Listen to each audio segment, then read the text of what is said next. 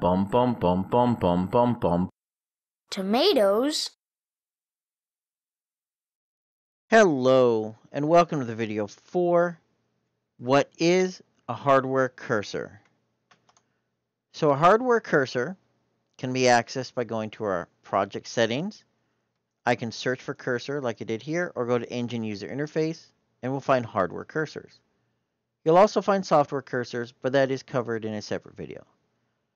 Hardware cursors are cursors on the hardware level that replace the existing cursors, and they don't have the downside of the software cursors where they're not limited by frames per second. So a hardware cursor will run properly every update, and we're not going to have any perceptible lag. They have a little bit of an issue in terms of working. Let me show you how that is. So we can set them up in two ways. We can use the set hardware cursor node, or you can use the hardware cursors in the engine user interface to override all of them. So if we do it in here, so in this case, I'm going to go ahead and set it up. So we have a cursor named my cursor. I'm going to override the default shape. I'm going to run this, and now you can see, well, here's my custom cursor. And like I mentioned before, if we do max frames per second, we set this to something like 5. Rather than lagging like a software cursor, we have full frames per second like we expect. Let me set that back to normal, 120, and there we go. So that's good. But this is kind of cheating because the engine already knows where this is at because of stuff I've done. And let me show you that. So in this case, let's go back into our project. And here's my cursor. And you can see it's next to our widget that we're using. But even though it's here, it's imported. You can see it says my cursor texture. It tells you the path to it. It tells you the source file. It tells you all the settings. We're not actually using this one. So if we copy this and we copy a reference, we'll go into our project settings. We'll add a new hardware cursor. We're going to override the default. You can do none. You can do any of these other ones. It just depends on how you want it set up. Cursor path. I'm going to paste in my path. And you can see that's the internal path. Let's clean this up a little bit. So we'll get rid of the texture 2D. And we'll get rid of the .my cursor at the end of it. And you would think this is what we would want. Game, examples, WTF, widget, hardware cursor, my cursor. Because that matches our path to where our file's at. Well, if we go ahead and let's unhook this, and we'll run our example, well, our cursor didn't work. And I believe in our output log, yes, you can see right here, failed to load cursor. And you can see if you include a file extension, blah, blah, blah, remove them. Okay, so the issue here is it's expecting the raw file to replace the cursor. We go to our project settings, we go to our cursor path, we have this giant pop-up. And you'll see, specify the partial game content path to the hardware cursor. For example, do slate.defaultPointer, don't slate.defaultPointer.cur.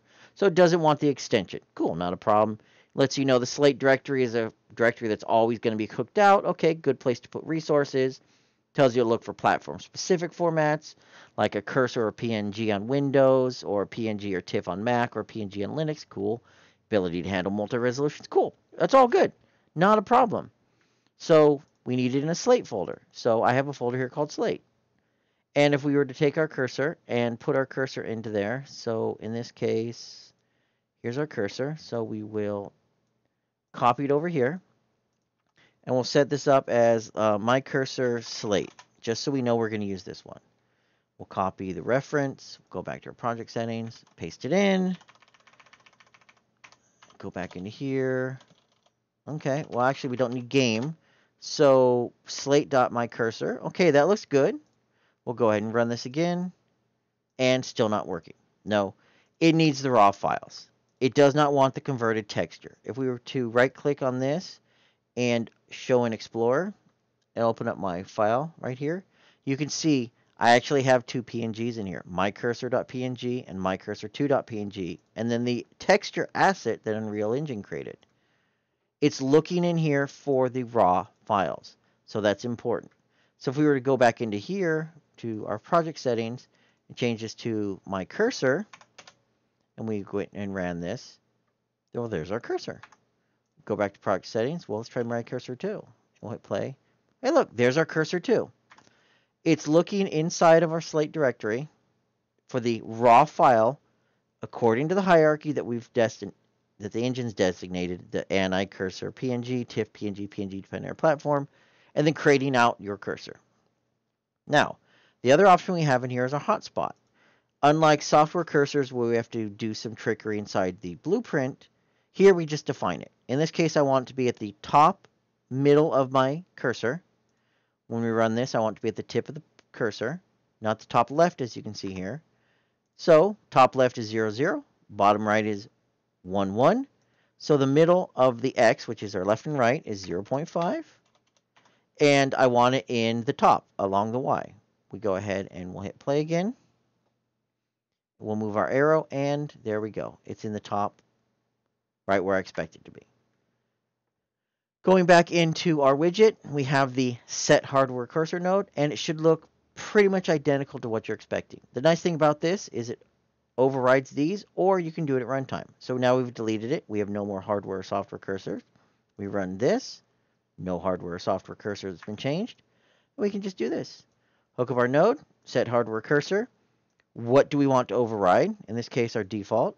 What do we want? Which cursor are we loading up? So we'll go ahead and load up my cursor too. Where's our hotspot? Well, 0.5 and 0. We'll go ahead and hit play. There we go. There's our my cursor too. It's in the right spot. We've got the hotspot in the right spot. And you'll notice in the top left, it says true because it returns back a valid. If we didn't have this correctly set up, so for example, my cursor new, actually my cursor slate. Remember we created the slate one? Right here, my cursor slate, the texture file. If we hit play, we get false, and it's not changed. Because again, hopefully we've got it clear enough here. It loads it actually from the content directory from the original source file, not the converted texture file. And that's it. If you want to set something back, for example, you can set things back to default. You can set them back to none. You can set the cursor name back to nothing. It'll load the default in. And that is our hardware cursor. It allows you to have a cursor at the hardware level. You can load it in from your project settings by creating a new hardware cursor. It loads it up off of a default path inside of the project, a non-Unreal Asset file, an actual source file. Keep in mind you don't have to use the slate folder. It just recommends that because the slate folder is cooked out no matter what. It's not going to be removed. It's going to cook it out. And you got to keep in mind, if we delete this file, and this is why the slate folder is recommended, this folder to Unreal Engine looks empty. So by default, it's not going to cook it out if it was something else. But the slate folder knows maybe you have raw files sitting inside of it, and it's going to cook out those raw files to your project. And if you don't want to use the hardware settings to override everything, use the set hardware cursor node with the same settings.